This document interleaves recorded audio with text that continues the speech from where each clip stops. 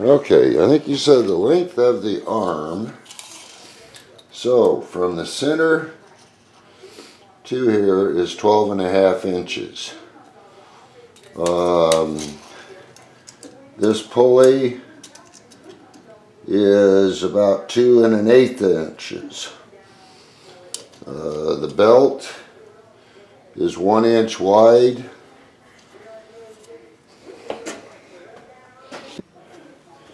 Alright, the treadle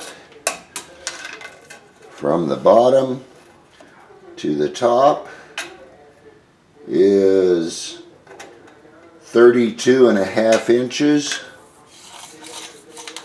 Up here at the top, it's 1 inch wide, 12.5 inches to here, and this down here is 9 inches wide.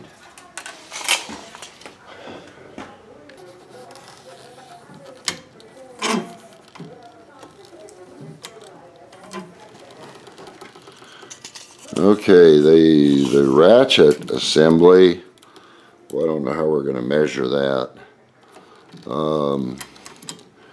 But as you can see, there's a ratchet there. This wheel is 9 inches. The ratchet itself, I guess I would look at it about 1.5 inches in diameter. And as you can see, when you step on the pedal, it just goes so far. I'm not running real smooth right now, I don't know why. This brass spring assembly, as you can see, goes with the saw.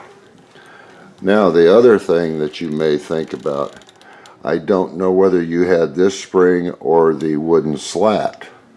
The older original saw had a wooden slat instead of the tension arm and stuff up here. I've got one of those. Let me try to get a shot of it. Well, this saw is kind of buried, but it had a wooden slat at the top, and then down at the base the wooden slat went into a wedge effect. You can see that slat came up and went to there. Then the works under the saw were quite a bit different.